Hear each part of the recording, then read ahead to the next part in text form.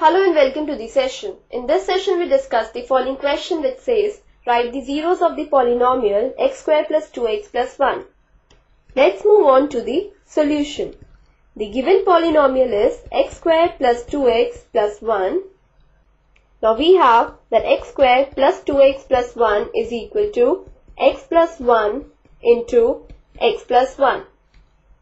So, the value of x square plus 2x plus 1 is 0 when x plus 1 equal to 0 or x plus 1 equal to 0. That is, we have when x equal to minus 1 or x equal to minus 1. Therefore, we say that the zeros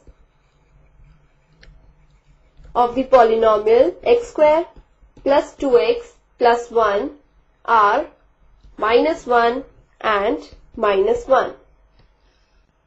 Hence, our final answer is zeros of x square plus 2x plus 1 are minus 1 and minus 1. This completes the session. Hope you have understood the solution for this question.